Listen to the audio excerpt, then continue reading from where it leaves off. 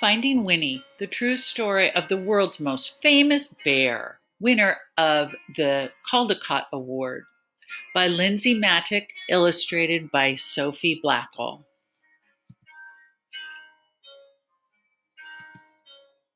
Finding Winnie.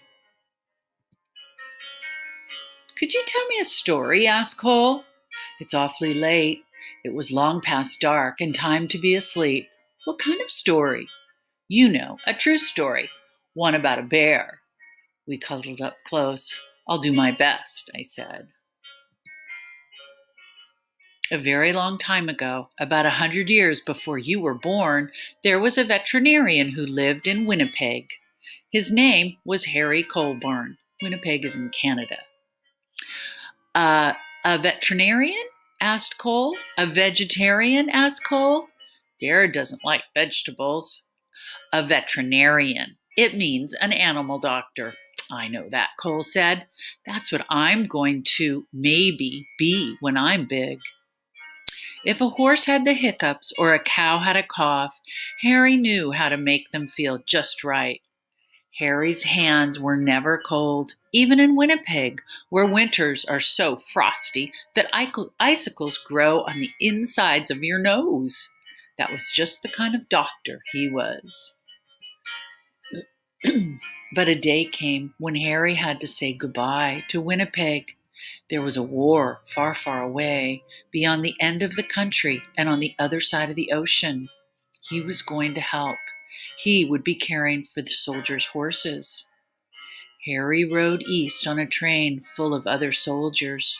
He leaned his head against the window, watching the land scroll by, wondering what it would be like to be so far from home.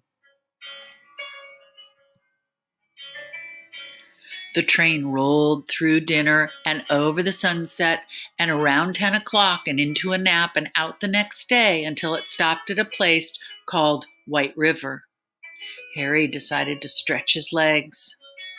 On the train platform was a man on a bench with a baby. A baby? Cole said, annoyed. A baby bear, a cub. Harry stopped. It's not every day that you see a bear cub at a train station.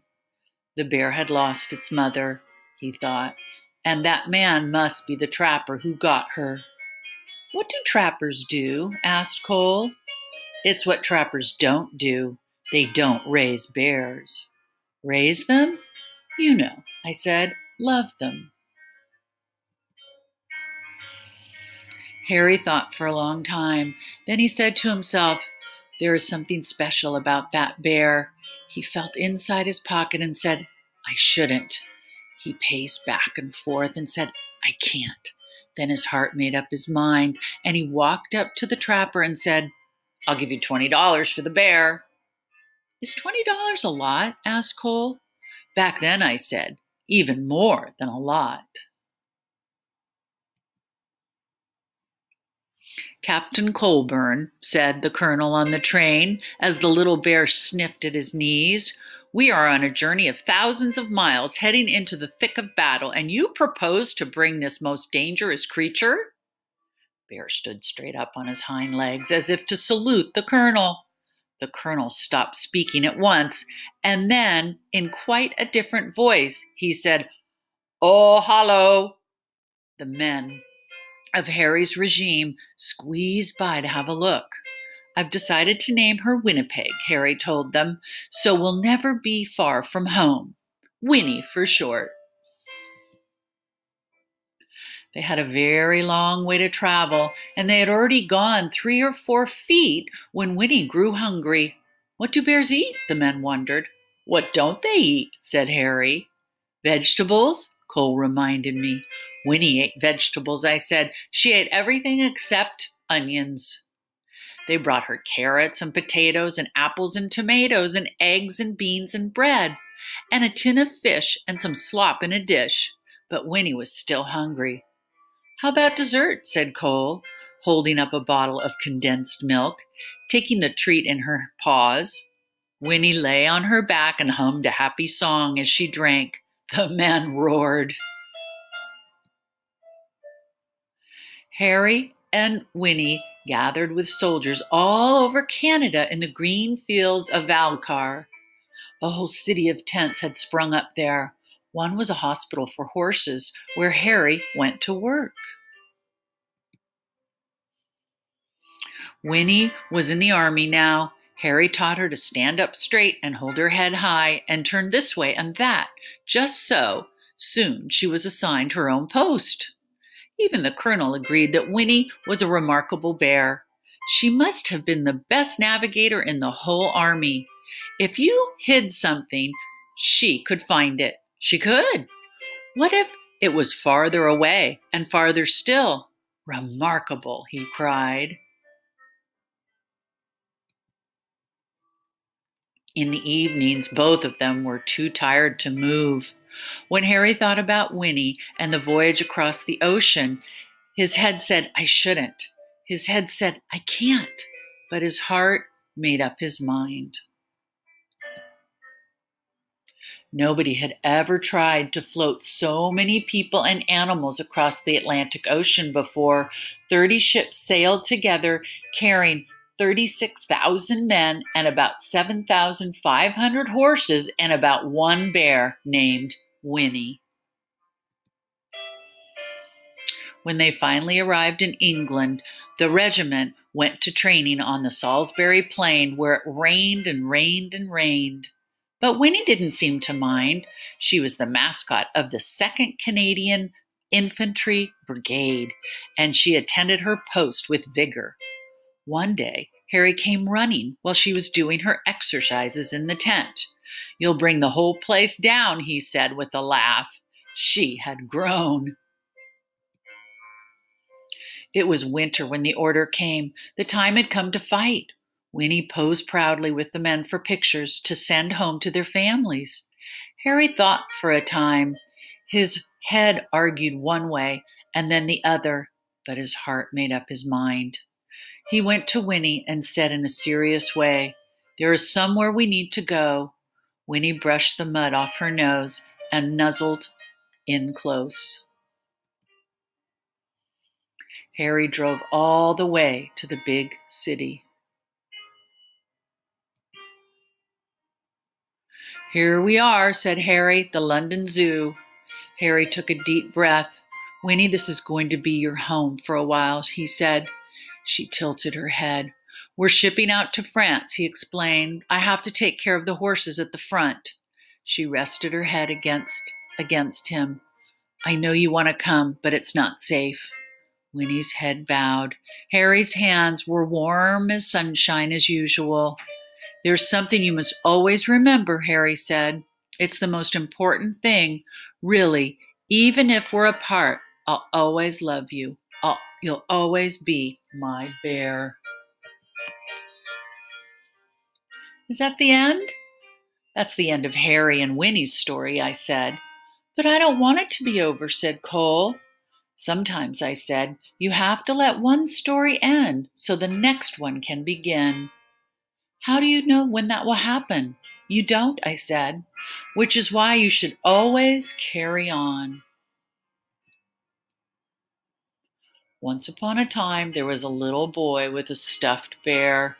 He'd had his bear ever since he was a baby, but somehow the boy had never found the right name for him. He tried Teddy and Edward and even Big Bear. One day, the boy went to visit the London Zoo with his father, and there was a bear, a real bear, on the terraces there. Right away, the boy thought, there is something special about that bear. Her name was Winnie. They became true friends. The boy was allowed to come right inside her enclosure to play. Once the boy had found Winnie, he knew just what to call his stuffed bear. He named it Winnie the Pooh, and the boy was called Cole, said Cole. His name was Christopher Robin Milne. Christopher Robin would visit Winnie at the zoo, and when he would take his stuffed animals on all sorts of adventures in the wood behind his home. His father, Alexander Milne, wrote books all about them. Harry's Winnie became Winnie the Pooh, and there has never been a more beloved bear. But what about Harry? Cole asked. When Harry visited Winnie at the zoo, he saw how happy she was. She was being raised. She was truly loved. And that was all he ever wanted from the moment that he met her at the train station in White River. So after the war, Harry returned to Winnipeg and his life as an animal doctor.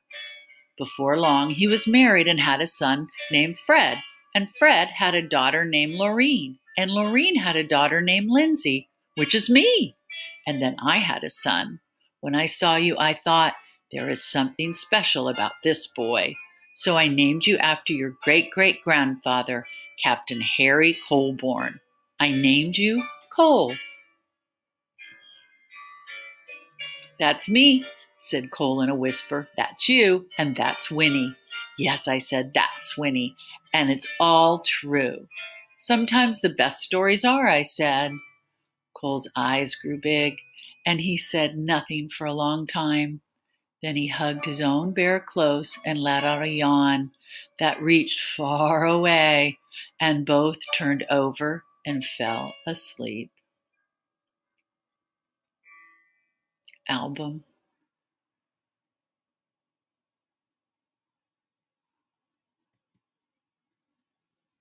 Harry is a young soldier. Harry kept diaries throughout World War I. This was the diary from 1914, the first year of the war. The diary page from the day Harry found Winnie on August 24th, 1914, he wrote, "Bought bear, $20. 3 soldiers with Winnie at her post. Winnie and Harry have what appears to be a laugh and a snack. Harry and his fellow soldiers with their mascot, Winnie. This picture of Winnie and Harry inspired the statues that now stand in Winnipeg and London. This statue in Winnipeg was unveiled in 1992.